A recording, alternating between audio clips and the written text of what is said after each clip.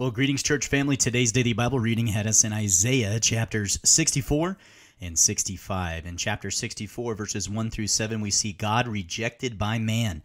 And beginning this chapter, we see the declaration, first of all, how awesome God is in his character and the deeds he's shown towards Israel in saving them out of Egypt. In fact, that's what verse 2 is referring to. That set of mighty deeds by the Lord proved his great power over Egypt. And remember, that was one of the world superpowers at the time. So that made the Lord's name known so that his adversaries would tremble. The nations would tremble. And those awesome deeds continued in the wilderness, with the highlight being his appearing on Mount Sinai, verse 3. But despite the recognition that there is no object of worship equal to God's stature, verse 4, his people still willfully rebelled against him, committing great iniquity, being given over into that sin, verses 5 through 7 express. Verse 6, we see that even mankind's righteous deeds apart from the Lord's direct supervision and intervention, they're like filthy garments because of the stain of sin. Any trust in deeds of righteousness for any sort of salvation or proving that we can righteously stand before the Lord, well, that makes them filthy garments. It has to be complete faith in the Lord first and foremost, and then living out the righteousness that he for thee provides. Chapter 64, 8 through 12, there's a plea for mercy. And notice how humble and contrite this admission and plea is. There's a recognition in verse 8 that God is Father, and we belong to him to be used by him however he wants. And so there's this plea for mercy and forgiveness, which involves the Lord holding back his fiery and just wrath.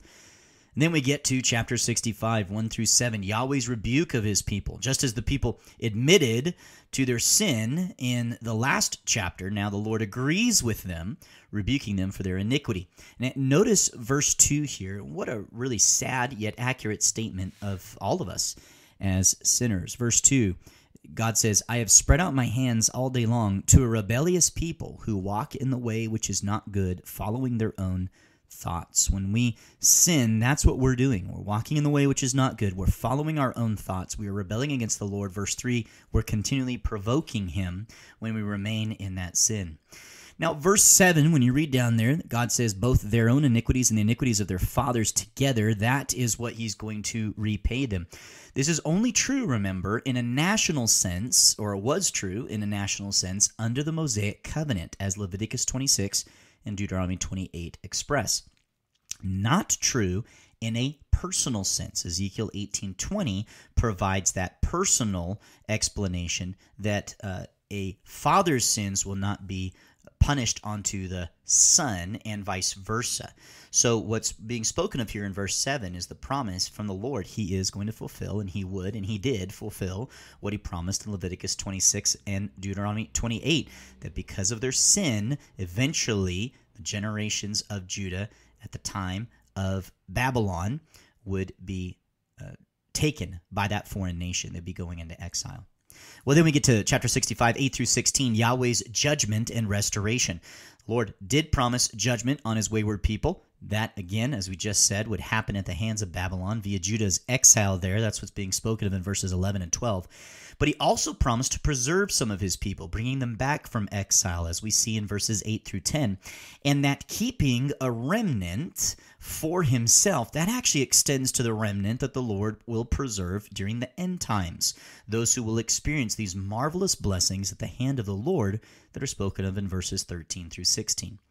And then we get the promise of wonderful blessings in chapter 65, 17 through 25. First, verses 17 through 19. And the language of these two verses is clearly a reference to the culmination of the end times. After the reign of Christ on this earth, notice, if you just turn at one point to Revelation 21, 1 through 4, and compare. See how it corresponds to that new heavens and a new earth that are recreated. But then we get to verses 20 through 25, and what happens is we get this prophecy that's clearly now not speaking of the culmination of the end times, but rather the time right before it. So what you have is verses 17 through 19, you have the eternal existence, the everlasting existence in the new Jerusalem on the new earth after the Lord has recreated the heavens and the earth. And then we're pulled back a little bit in verses 20 through 25 to the millennial reign of Jesus Christ. How do we know that? Well, there's this prophecy in verse 20 of youth dying at the age of 100 and those who don't live to the age of 100 being accursed. Well, that's not going to happen after the new heavens and new earth. That's going to be something that has to occur while there is still death, and that will be during Christ's millennial reign on this earth.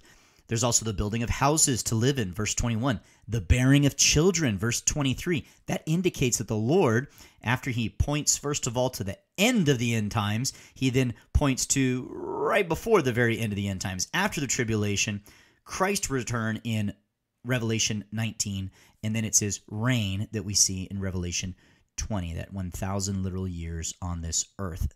That's what these 6 verses here at the tail end of chapter 65 are pointing to. And when you think of the long lives that mankind enjoyed prior to the great flood, which so radically transformed the surface of the earth, you see that the messianic millennial reign of Jesus will bring back a return to those lengthy lifespans. Remember that those fellows, most of them were living to the age of 900 and something, right? Well, Christ is going to reign for 1,000 years. And so we'll see these long lives for those who belong to the Lord. And there's going to be children born, probably to believers who survive the tribulation and enter into the kingdom without having a perfectly glorified body because they had not died yet. And they bear children, and those children and their children, some of them, and actually a lot of them we see in Revelation 20, will turn against the Lord. These are the ones that will not be living to the age of 100. It's a lot to get our minds wrapped around. But we also see another promise here, as already promised in chapter 11, 6 and 7. There's going to be this perfect peace all over the earth when Christ reigns. Even animals will be peaceful with one another. Well, the end times are going to come suddenly, so how ought we to live in anticipation of that day? Well, if we look at 2 Peter 3, 10 through the beginning of verse 15, this is what we read.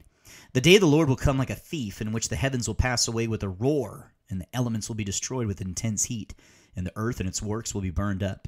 And since all these things are to be destroyed in this way, what sort of people ought you to be in holy conduct and godliness, looking for and hastening the coming of the day of God, because of which the heavens will be destroyed by burning, and the elements will melt with intense heat? But according to his promise, we're looking for new heavens and a new earth in which righteousness dwells. Therefore, beloved, since you look for these things, be diligent to be found by him in peace, spotless and blameless, and regard the patience of our Lord as salvation. While we look forward to the Lord's return and the new heavens and the new earth, we need to be living rightly now, that we would be seeking to grow in holy conduct and godliness, that we would be diligent to grow in being at peace and spotless and blameless, and that we would see the waiting of the Lord, the tarrying of the Lord, as patience by which he's going to use to bring about people to salvation. Let's use that time to proclaim the gospel to the lost as well. And this has been Isaiah chapters 64 and 65, and I hope you have a great day.